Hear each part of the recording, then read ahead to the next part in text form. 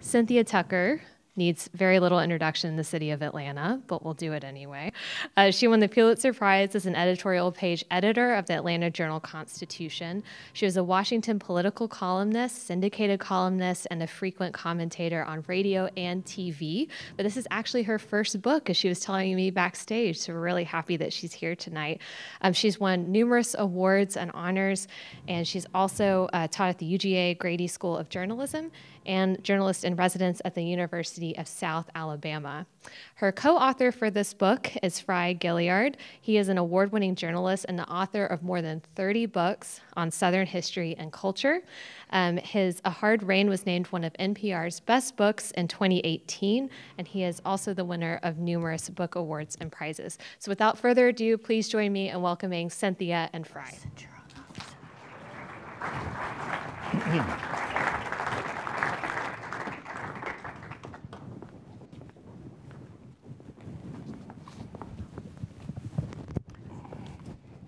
Good evening, everybody. Good evening. We're delighted to be here with you this evening. I see so many familiar faces. I'm going to tell you a little bit about the genesis of the book, and then Frye will read an excerpt. In 1974, the brilliant Southern journalist John Egerton wrote a series of essays about the ways in which the South was changing. As Egerton saw it, the South was becoming less isolated from the rest of the country with the creation of so many interstate highways, with the spread of television. And now the South is even less isolated with the spread of the internet and so much migration. Egerton believed that the North and the South were not so much exchanging strengths as exchanging sins. He was a bit of a pessimist. He talked about the ways in which the South was becoming so much more materialistic and consumerist with shopping malls everywhere. But he also noticed that when George Wallace ran for president in 1968, many Midwesterners and Northeasterners were pleased to embrace his explicit racism. Not that there hadn't always been racism in other parts of the country, but Wallace's presidency brought home the ways in which so many people outside the South were willing to embrace a figure like Wallace. Randall Williams, who is editor at a small publishing house called New South Books, asked Frye if he didn't have about 20,000 words or so as a follow-up, a look at the South and the rest of the nation some 50 years later. Frye said, I think I've got at least that many. And Frye asked me to join the project, and I was honored to do so. So we too have written a series of essays about the ways in which the South and the rest of the nation are exchanging strengths in some cases, but also, unfortunately, exchanging sins. We start in the 1970s talking about Jimmy Carter winning governorship of Georgia, Reuben Askew being elected governor of Florida. That was a time when it seemed as though the South was moving in the right direction. Both of these men understood the harm of racism and wanted the South to move beyond that, and they campaigned on that, and they were elected. We move on to talk about the civil rights leaders who worked in the movement after King's death, and those who took up politics, including Andy Young, who was a congressman, later UN ambassador, and later mayor of Atlanta. We also talk about the late, great John Lewis, who did so much to advance this nation along the path to a more perfect union. And then somewhere, somehow, Donald Trump got elected, embracing enthusiastically the rhetoric of George Wallace. He didn't, happily, he didn't stay in office, he didn't win a second term, but Trumpism is alive and well. There were still signs of hope in the South. Many of those signs were right here in Georgia, where Georgians had the good sense to elect the first black U.S. senator from the state, Raphael Warnock, and John Ossoff, I believe, is also the first Jewish senator from the state of Georgia. Frye and I were both thrilled to see that they sometimes campaigned together, which called to mind the old civil rights alliance between black civil rights leaders and Jewish leaders. I won't talk right now about how the book ends. If you've read it, you already know. But we will talk more about that later. And Frye is going to read an excerpt now. Thank you, Cynthia. We were asked, and both of us were very happy about this, we were asked to do an excerpt from the book for the newspaper The Guardian, which is one of my favorite papers. And so I'm going to read from that. It kind of is an amalgam of several parts of the book, but and some of it just emphasizes some of the points that Cynthia was just making. In 1974, the great Southern journalist John Egerton wrote a prescient book entitled The Americanization of Dixie, the Southernization of America. In a series of connected but self-contained essays, he made the point that something fundamental was changing, both in his native South and in the country as a whole.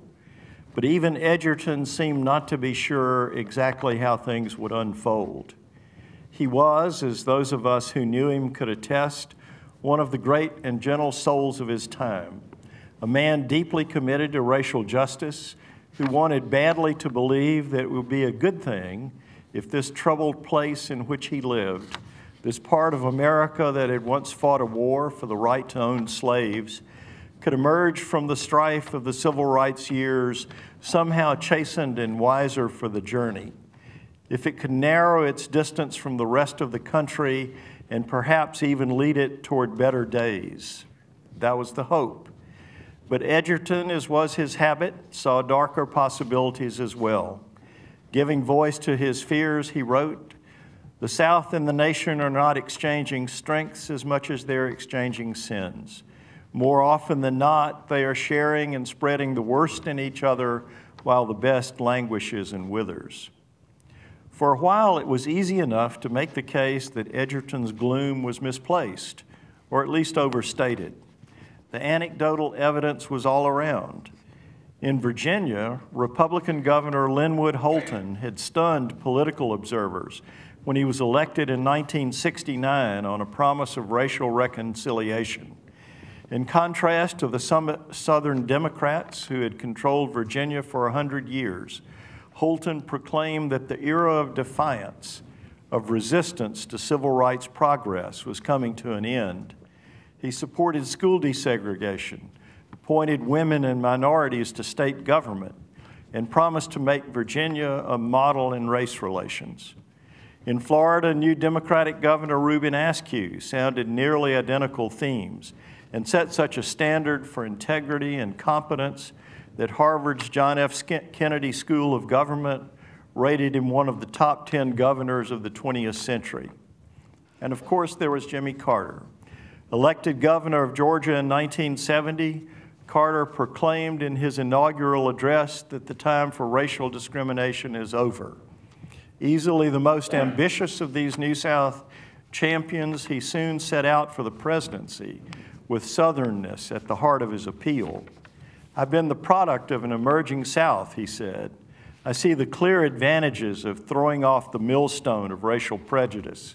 I think it's a process that's compatible with the moral and ethical standards of our nation, the heritage of our country as envisioned by our forefathers. I also see that we have a special responsibility here. When we are meek or quiescent or silent on the subject of civil rights at home or human rights abroad, there is no other voice on earth that can replace the lost voice, the absent voice of the United States. This is what the persecutors want. This is what the persecuted fear. For many Americans, it was mesmerizing. A peanut farmer from the deepest South, reconnecting the country with its finest ideals. In 1976, when Carter won the Democratic nomination, he stood side by side at the National Convention, gazing out across the sea of delegates with Martin Luther King Sr. There they were, two native Georgians, one black, one white, a Southern governor and a civil rights lion, sharing a moment that felt like a revival, not only of the faith they both proclaimed, but of a dream deferred, of shining hopes and possibilities in which so many of us wanted to believe. Surely the Lord, shouted Daddy King over the mad cacophony of music and cheers amid descending balloons, is in this place. There was intoxication in the moment, but we knew it was shadowed by something very different, the realities John Egerton was writing about.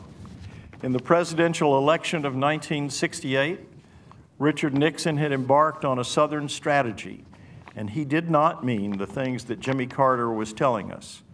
In a sense, Nixon's mentor had been George Wallace. He watched in private admiration as the Alabama governor, who had pledged in 1963 his commitment to segregation forever, learned to redefine his appeal. In the presidential primaries of 1964 and 68, Wallace spoke more obliquely about race, almost as if he were teaching the nation how to think in code. From the time he famously stood in the schoolhouse door, he had begun to polish that skill. Everybody understood in the summer of 1963 the mission at hand, how Wallace was embarked on a doomed, quixotic quest to block the admission of black students Vivian Malone and James Hood to the University of Alabama. But just as secessionists 100 years earlier had talked about states' rights when they really meant slavery, Wallace cast the federal government as a bully, an outside force pursuing integration without regard to the will of the people, and he cast himself as a noble defender of freedom. A few years later, on the campaign trail for the presidency, he found it useful not to mention segregation, but to talk about liberal sob sisters, or bleeding heart sociologists, or some bearded Washington bureaucrat who can't even park his bicycle straight. All the shared resentments were there, but he and his audience felt shielded from the charge, his accusers frustrated as they attempted to make it that they were bigots at heart. There were times when he couldn't contain himself. Once in 1968, he invoked the specter of urban riots, those moments when African American rage, often in response to police brutality, erupted into violence, became, in a sense, a magnified reflection of the crime. We don't have riots down in Alabama, Wallace roared, bantamweight defiance flashing in his eyes. They start a riot down there, first one of them pick up a brick, gets a bullet to the brain. And then you walk over to the next one and say, all right, pick up a brick. We just want to see you pick up one of them bricks now. Newsman Douglas Kiker of NBC, observing the response of a Midwestern crowd, was struck by a sudden, horrifying epiphany. They all hate black people, all of them. They're all afraid. Great God, that's it. They're all Southern. The whole United States is Southern. There were African American activists, people like James Baldwin or Malcolm X, who begged to differ. Both had written with urgency about the indigenous racism of the North. But if the story was more complicated, if racism had already taken root in every nook and corner of America, was there nevertheless something in Kiker's moment of revelation? In this era of homogenization, when television and interstate highways and soon enough the internet were erasing the isolation of the South, pulling it into the national mainstream, was there something about our place that was beginning to reshape the country?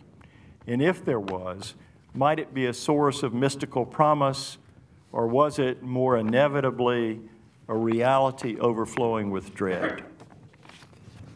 So that's the question that we pose in the book, and we kind of try to say that it is a question that Southern leaders have implicitly, if not sometimes not even deliberately, posed to the country ever since its founding. Thomas Jefferson wrote the words of the Declaration of Independence. He talked about all men being created equal.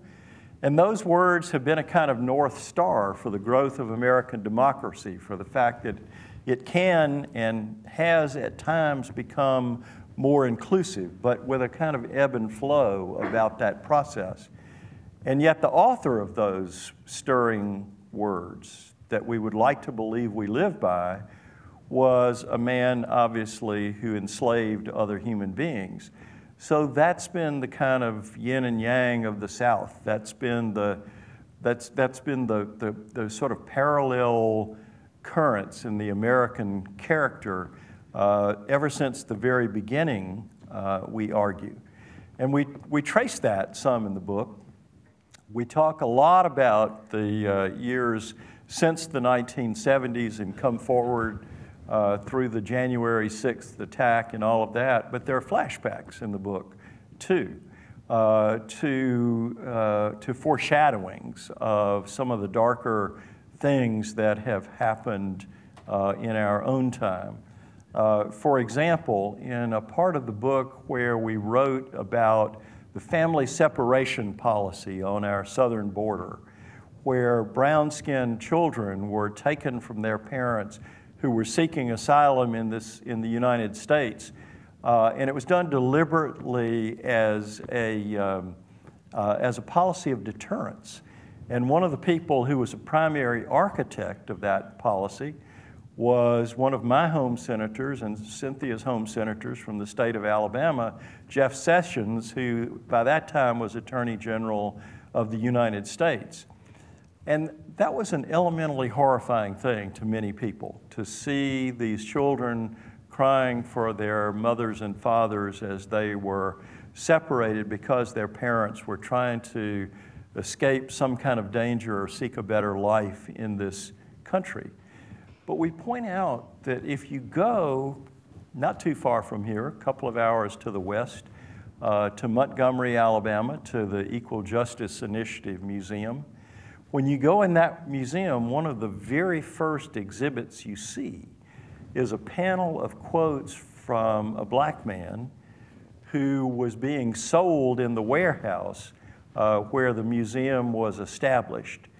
And this man, his words were recalling not simply the humiliation and the shame of his own experience, but having seen an enslaved woman being separated from her 7 children.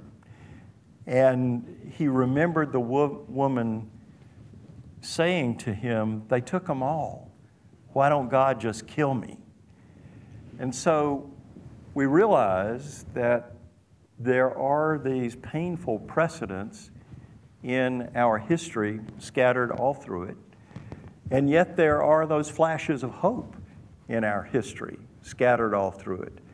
During Reconstruction, the first black men, and it was all men in those days, to serve in the U.S. Congress often had a kind of Nelson Mandela sensibility. They were people who wanted equal rights, all the civic affirmations of the humanity that had been denied them by slavery.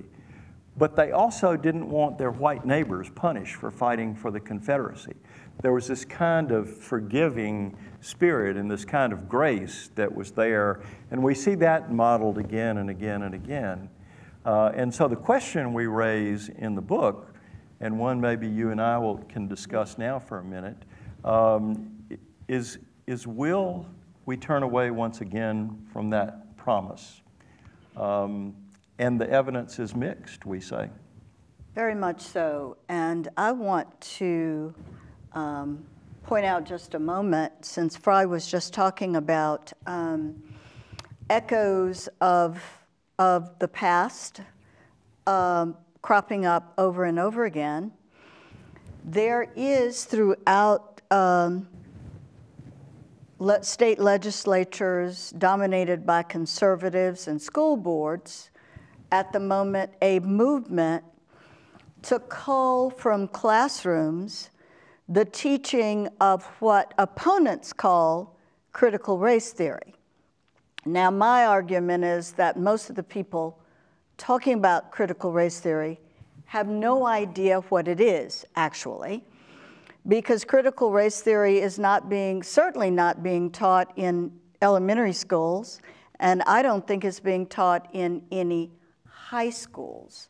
It is a college-level course, sometimes introduced in law schools. But what these opponents of CRT, as they call it, are actually trying to do is whitewash, no pun intended, the history of the United States so that students are not taught the history as it actually was. If you read about the controversies in the classrooms and the books that are being banned, what you find the legislators are after are in many cases books about Black history. Since this is a full-fledged culture war, there are also opponents of books that introduce to children something they already know, that families come in all different sizes and shapes and formations, and that there are books for young children about gender identity as well. But what it reminds me of is that when I was in the 4th grade, going to segregated schools in Monroeville, Alabama, and reading from hand-me-down textbooks, my 4th grade textbook, No Alabama, was co-authored by a man who wrote that slaves were happy. And that they understood that they love farming. It's called farming. They love farming. And so happily for me, there's not much good that could be said about segregated classrooms. But the good news was my teachers just ignored all that nonsense. But it was in the textbooks. And so that too is an echo of the times we are currently in. It's an echo of all of the incredible energy that was put into lost cause mythology. Again, when I was growing up, and even now, you can go to the Monroe County Courthouse, and there's nothing unusual about that. Courthouses dotted throughout the South have monuments to Confederate officers, traitors to their country, who were held up as heroes. There have been monuments to them in the U.S. Capitol, Army bases named for them. And when I first moved to Atlanta, there was a street in the neighborhood I moved into named for Nathan Bedford Forrest, founder of the Ku Klux Klan. So what I see now in this so-called CRT, anti-CRT movement is an effort to go back to that time when children were not taught history as it really was. The governor of Mississippi recently recorded a video in which he swore that in classrooms, white children are being dragged to the front and made to apologize for being oppressors. Now, he could not name a single classroom where that's taking place because it's simply not true. But I see in that movement an echo of lost cause mythology. So some of what we're seeing now has precedence in what happened before. One of the things I'd like to add to what you were just saying there, and what I would say to the governor of Mississippi and what I've said to other people, and well, quick little backstory. I've written a couple of children's books about these kinds of subjects, and so I've had occasion to go into elementary schools and talk to kids, and sometimes middle schools, and it just isn't true that white kids, when they start discussing the fact that people were once enslaved, start to feel bad about being white. And one reason for that is that the history is so much more than just the story of oppression. Oppression is absolutely real, and the oppression of Black Americans is the great original sin, the great stain on the heart of this country. All of that is absolutely true. But if you look at that history also, it is also a powerful story of aspiration, of hope, even when it's hard to hope. And kids don't see those qualities of character as being racial. They don't see them as being the sole property of white or black. They identify, because they want to identify, with these qualities of character and strength and determination. And in some cases, they're the stories that would get lost if we sanitized our history of white people trying to do the right thing, because that's a thread that runs its way through our history also. So what we're talking about and what we're pushing back on is the need for an honest appraisal of the pain and the injustice and all of those things, but in the context of the larger American story of hope, of things gradually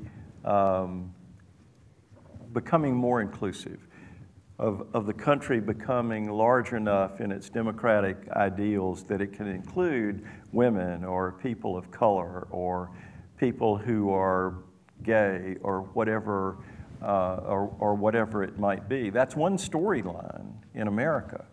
And so we're arguing that that basic storyline needs to be something that all of us understand, but certainly our young people. And so the question then still becomes, will that storyline continue to unfold? And I think that's the reason for our subtitle, A Story of Democracy in the Balance, because the racism of our country is so fundamentally undemocratic, you know. Senator Warnock once said that democracy is sort of the civic affirmation of the Judeo-Christian ideal that we are all children of God and precious in His sight. So if we're all full citizens with the right to vote, that's our civic affirmation of the larger possibilities of human nature.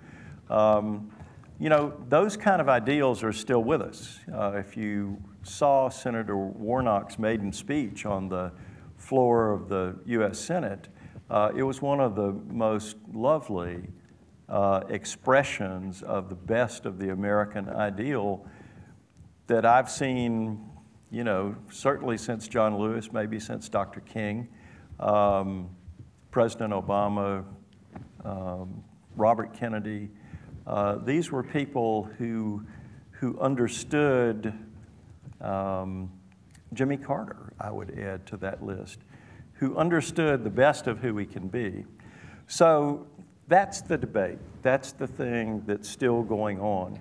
And it has an educational piece. It has a political piece with voter suppression laws and all of those kind of things. And I think there's an economic piece that threads its way through it also. But mostly, not mostly, but in addition to all of that, the thing that undergirds it is politicians who are willing to appeal to bitterness instead of our better angels, who are willing to nurse and exaggerate old grievances instead of talking about what we share. And you can talk to people about what we share, but we just need people to do it. And that was a bipartisan realization for a long time.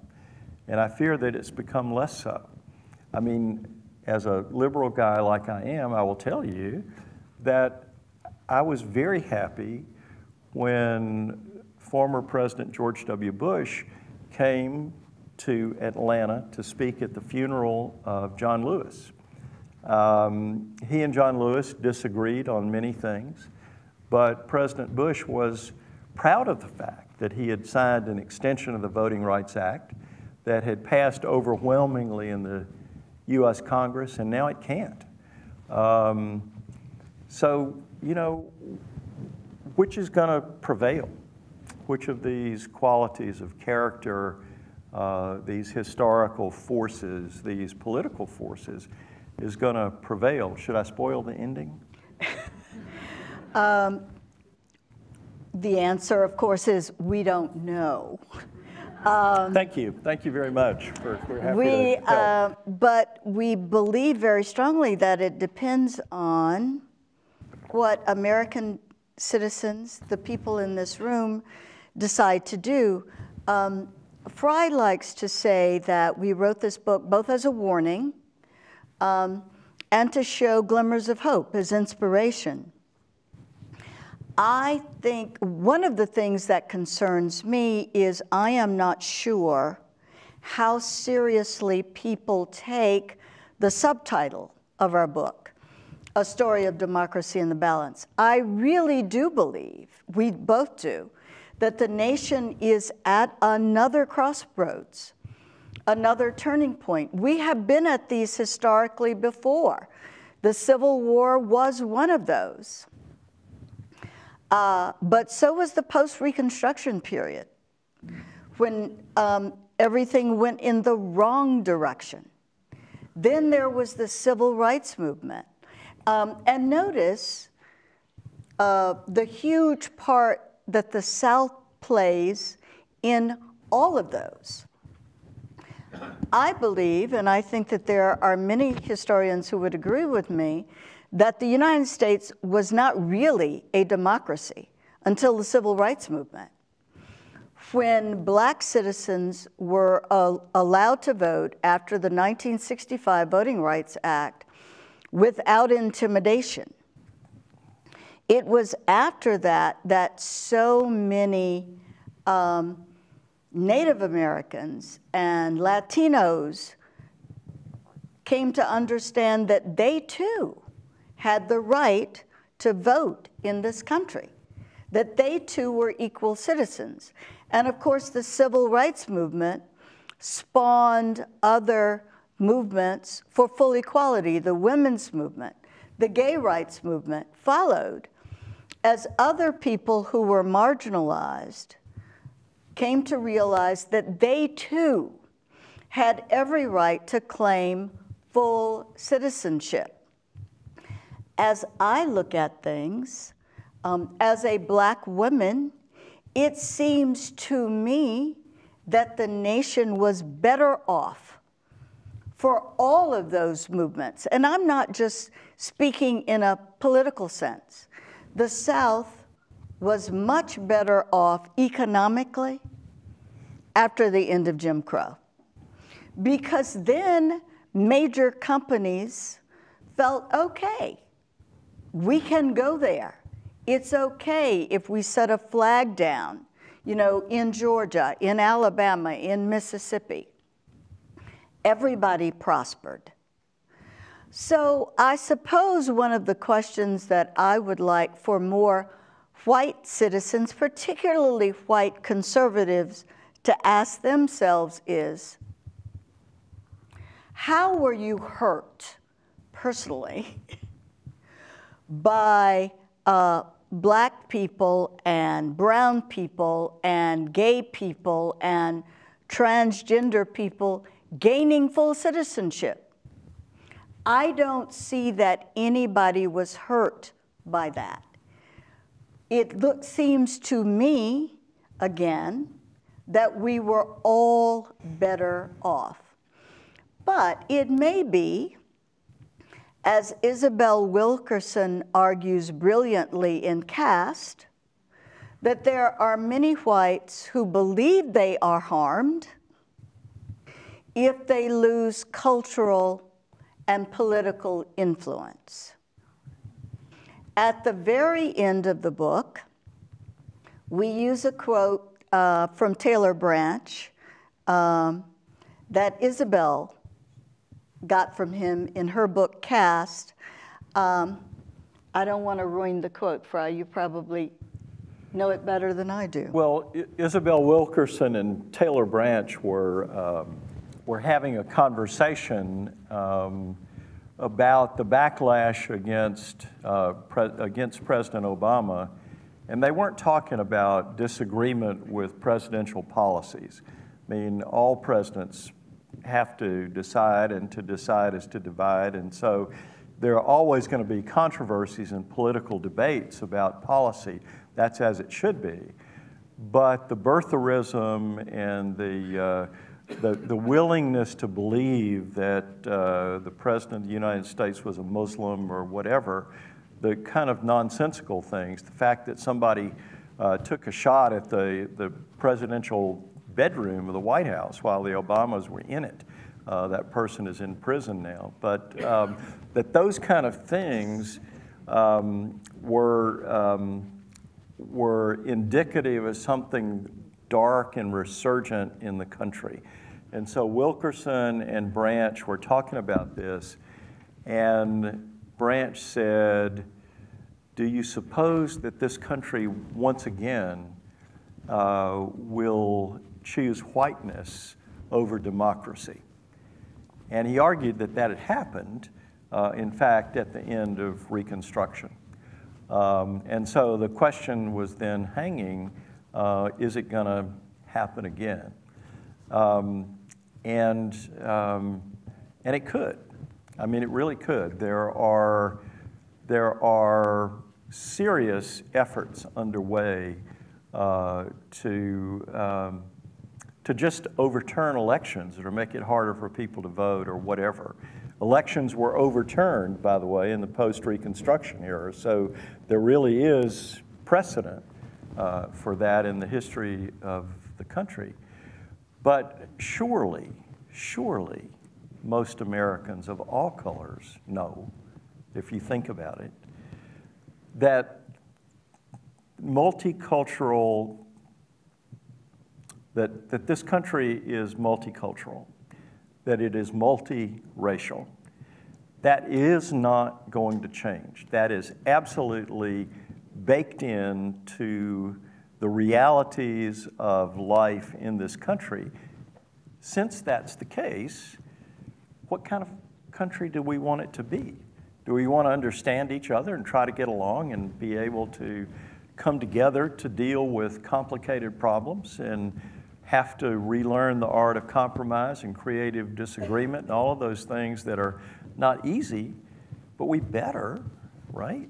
I mean, it's just horrifying and stupid to think of the kind of place this will be if we think it's for the best to just throw rocks and shoot each other, mostly metaphorically, but not altogether. So, I mean, we really are, I think, coming to those kind of stark choices. And, you know, as Cynthia is fond of saying, she and I on our better days have faith in the better angels. But then we have other days, too. One last thing I want to say, and then maybe it'll be time to open it up for questions. I see Claire back there with note cards. And yeah, that will be good to get your thoughts in response to ours. But Dr. King used to say, and it was one of my favorite quotes. First time I'm aware of him saying it was after the Selma to Montgomery March, and he said, "The arc of the moral universe is long, but it bends towards justice." And that was kind of an article of faith that many of us held for a long time, that there was sort of this inevitable arc toward justice and progress in the country. But now I think there's a real question about whether it's an arc or whether it's a pendulum. And I think we have to try to answer that. All right. Thank you so much. And I will come along and get your...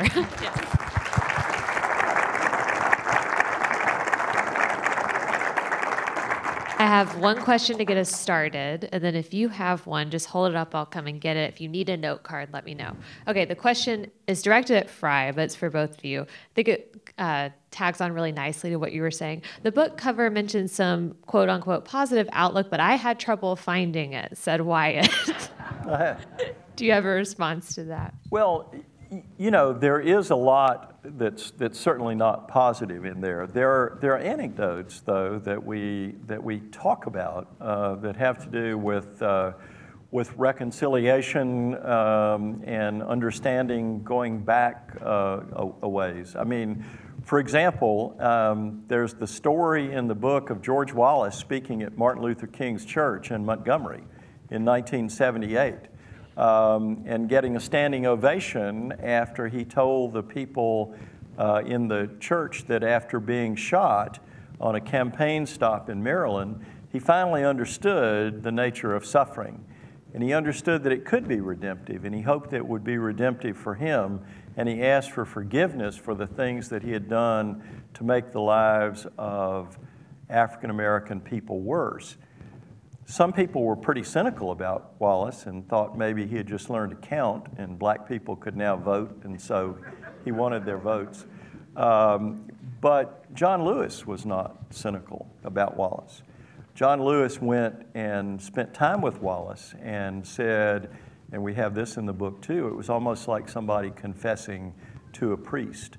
You know, we talk about Jimmy Carter and the things he said, and then in the end of the book, we talk about the elections in Georgia in 2020 and the extraordinary hopefulness that those contain as an example for the rest of the country. Because not only did Joe Biden beat Donald Trump in Georgia, which Cynthia and I both think was a good thing, but in addition to that, you know, you had these two Senate candidates campaigning together, reaching across those old divides, rekindling old alliances. You know, John Ossoff took the oath of office on a Bible that had been in the Jewish temple that was bombed here in Atlanta in the 1950s. I mean, those kind of symbols, hopeful symbols of the past, not the bombing, but the preservation of that artifact from a time that the rabbi in that temple took heroic stands for justice. Those are the hopeful signs that we talk about in the book. But whoever asked the question is right. There's a lot of, there's a whole chapter on that we call the golden escalator, which is about the candidate who came down a golden escalator in 2015 and immediately painted a whole race of people with the epithet that they were racists. I mean, he conceded, as he sometimes does, to muddy the issue. Some are good people, I assume, but it was a throwaway, afterthought kind of line to put the rapist in perspective. Well, all of that is hard to find much, for me, much hope in that. When you magnify grievances on purpose instead of trying to heal them, it's such a disservice to the country that, you know, to me, it becomes unpatriotic.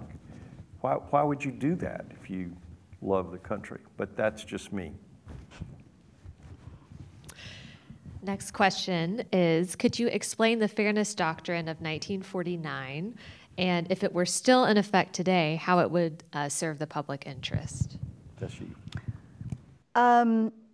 President Biden recently, and I'm going to mangle the quote, so I will just say he suggested, this is not exactly what he said, something to the effect that Fox News is one of the worst influences on the nation at the moment. I happen to agree with him 110%.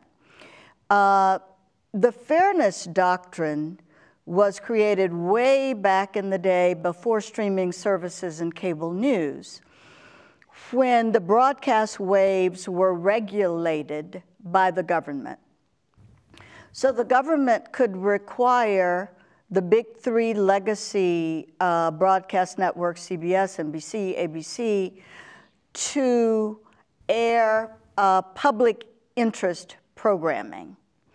And they were required to air issues that some citizens might consider controversial, and to give equal time to both sides of an issue.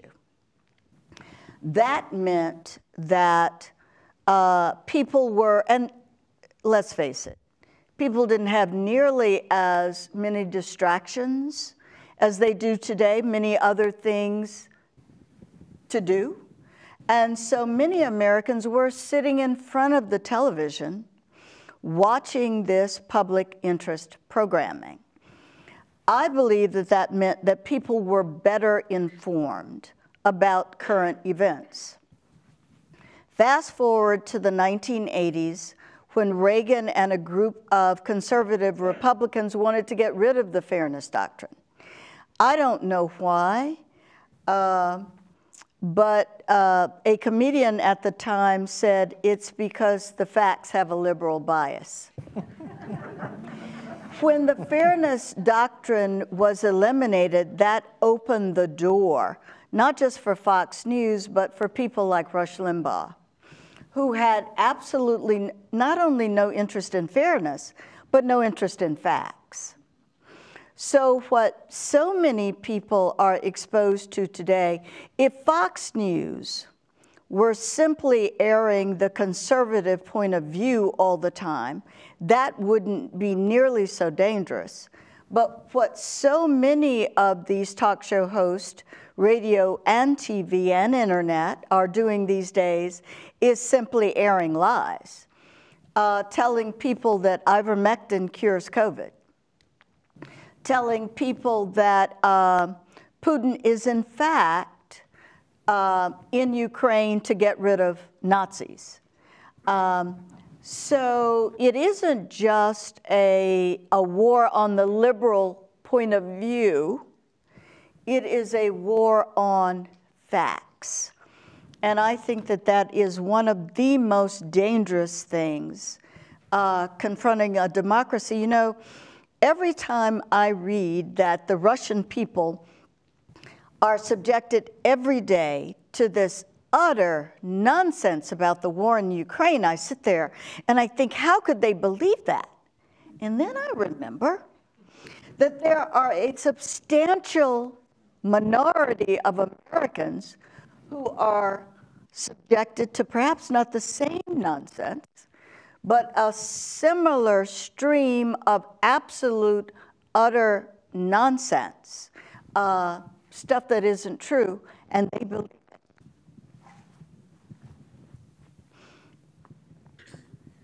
Another question about the role of the media in all of this. Can you talk about the role of televangelists and large evangelical congregations and the support of the culture war, and how you see the issues that you talk about going with these? There's a great chapter in the book on it.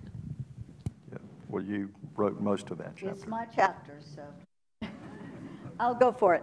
I have long been, since my childhood, I have been fascinated by the Christian right. Dr. King called them out in his famous letter from a Birmingham jail. And I grew up with knowing that there were these people who called themselves Christians, but who didn't believe that I should sit next to their children in a classroom, or that my family should sit down to eat in a restaurant.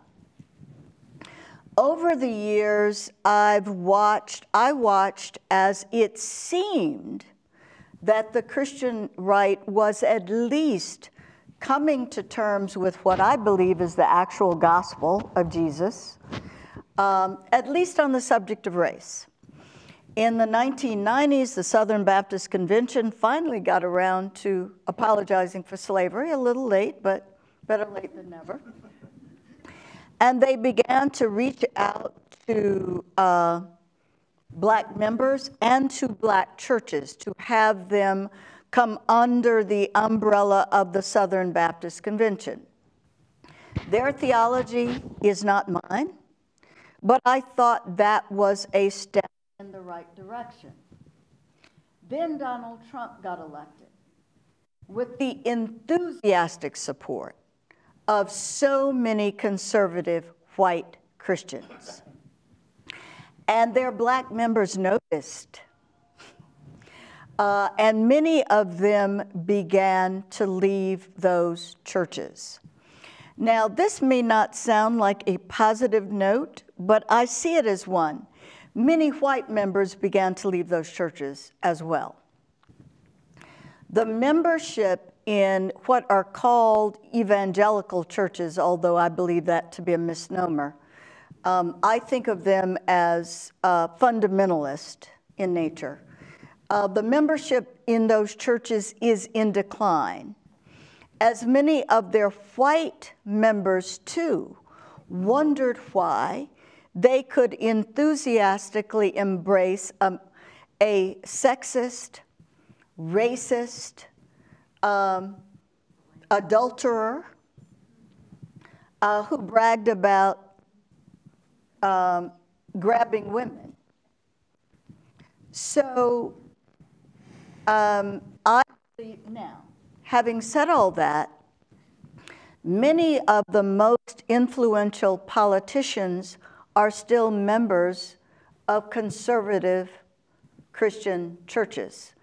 Ted Cruz's, Mike Pence's, McConnell is. So those churches, which have their largest membership in the South, are still very influential on the political scene nationally. But I am heartened by the fact that many of their members, including some who were higher up in church organizations, have decided to walk away. One quick footnote to that, and I don't know if this will make sense or not, but one of the things that I worry about in terms of the influence of fundamentalist churches too is not just the content of their theology and doctrine and political agenda and all of that, but the habit of thinking that says, I'm totally right and you are totally wrong, and not only totally wrong, but probably evil if you disagree with me.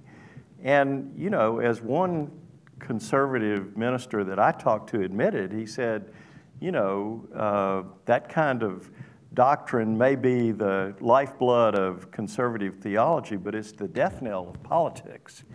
I mean, we can't look at each other in that kind of way that says we have nothing to say to each other. Now, there are times that we really don't. I understand that. And there are people that you just can't talk to. And as I'm fond of saying, all we can do is kind of bear witness. But we have to signal somehow a willingness to listen that we've let go of, and the churches haven't helped in that regard.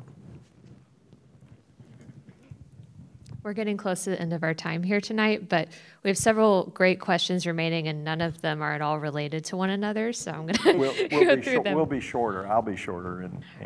Rapid fire. So this one, it says, you said a true democracy in the United States was not in effect until 1965, but do you think a democracy is possible in a country that does not recognize the sovereignty of indigenous people? So as that controversy continues, do you have any thoughts on that? The question about indigenous people is a fascinating one. You know the history. I don't have to go over it with you.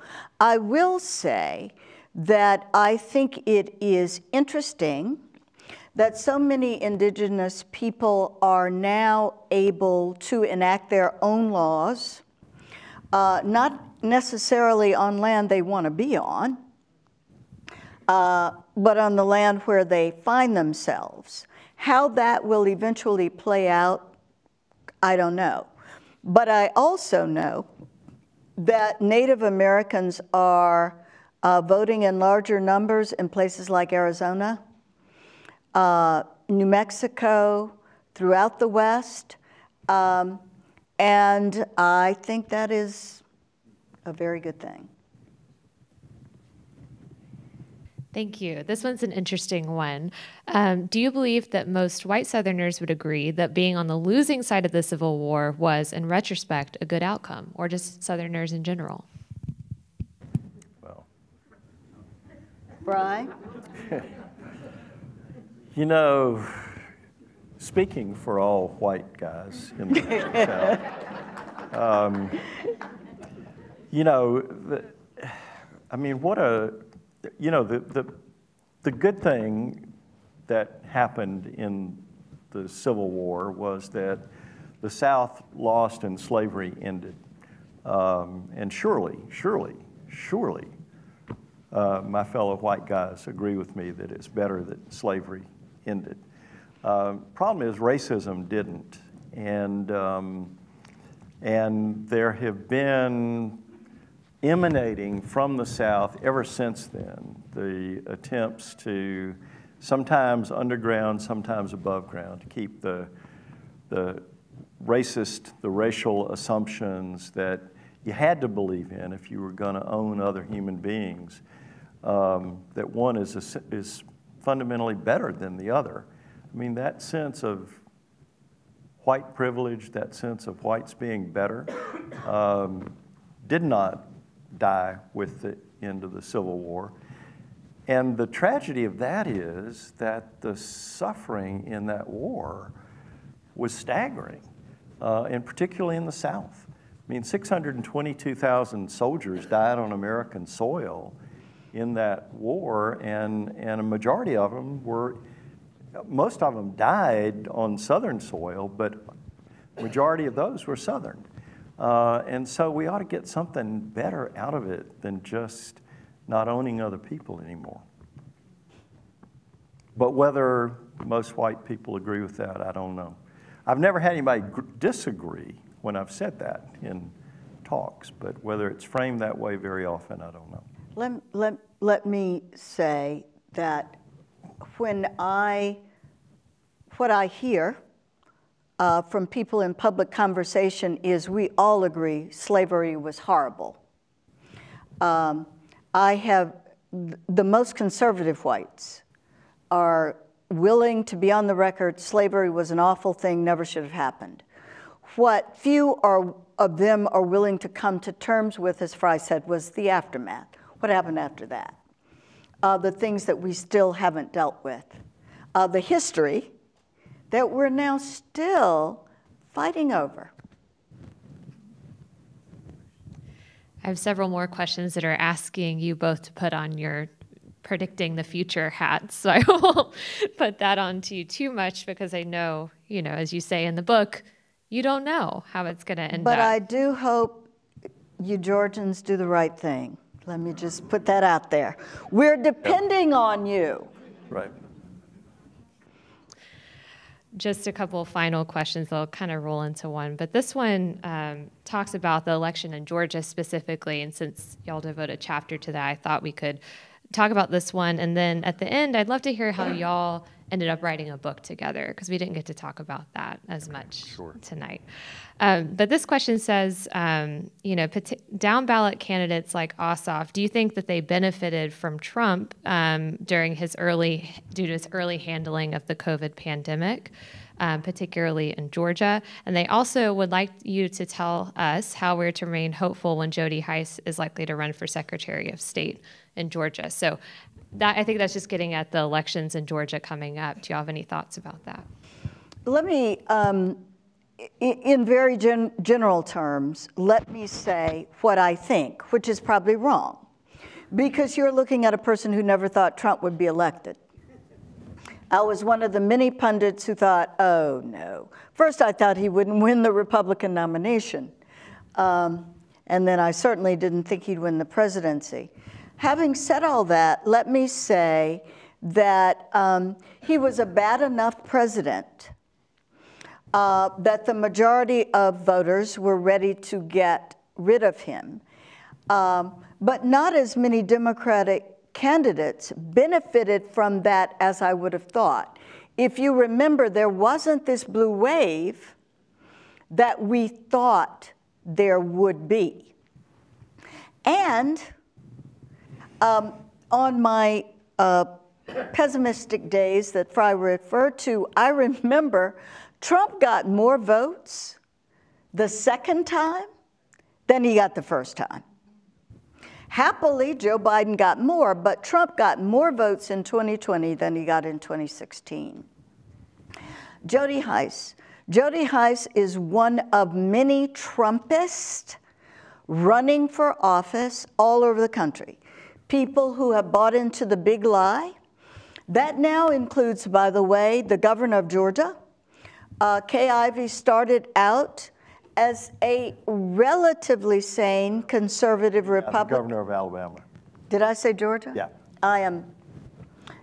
You all have somebody becoming increasingly Trumpist too, but I meant the governor of Alabama, Kay Ivey, in her most recent ads has endorsed the big lie.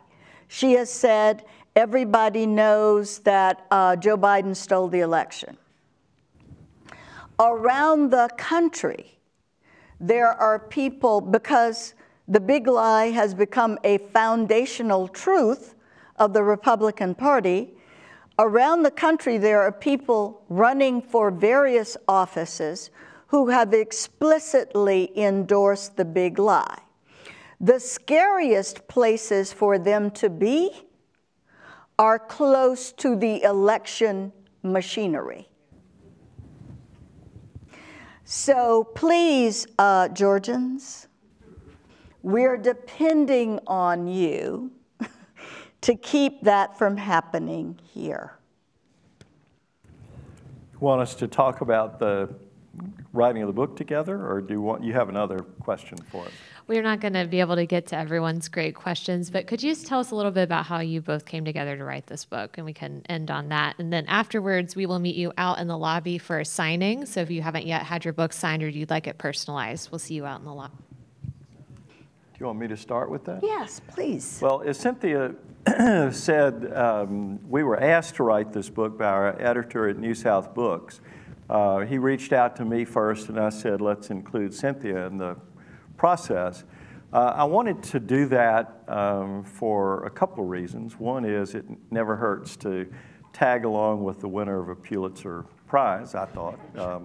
But beyond my own narrow self-interest, what I thought was that it's that having a book about this topic written by an African-American Southerner and a white Southerner who basically agree on where we stand and how we got here. There may be nuances of difference that have to do with different racial perspectives, in fact, and yet they come together in a seamless way, and literally there were no points of disagreement as we were writing the book, and it was easy to collaborate on it. But we wanted to make that statement, you know, a black voice and a white voice from the South talking about our better angels and them clinging to life, but the threats that the opposite poses. I had gotten to know Frye first as a writer, later as a colleague, and what I knew is that he had spent years excavating his own family history. He answered the question about the Civil War. What he did not say was that he can trace his heritage back to men who fought in the Civil War. And he has written about that and tried to come to terms with, in his writing, what it has meant that his family wealth was based on enslaving black people. I can't imagine what the process has been like for him personally, but he was so honest about it along the way. There was no doubt in my mind that this would be somebody I would enjoy writing a book with. Thank you.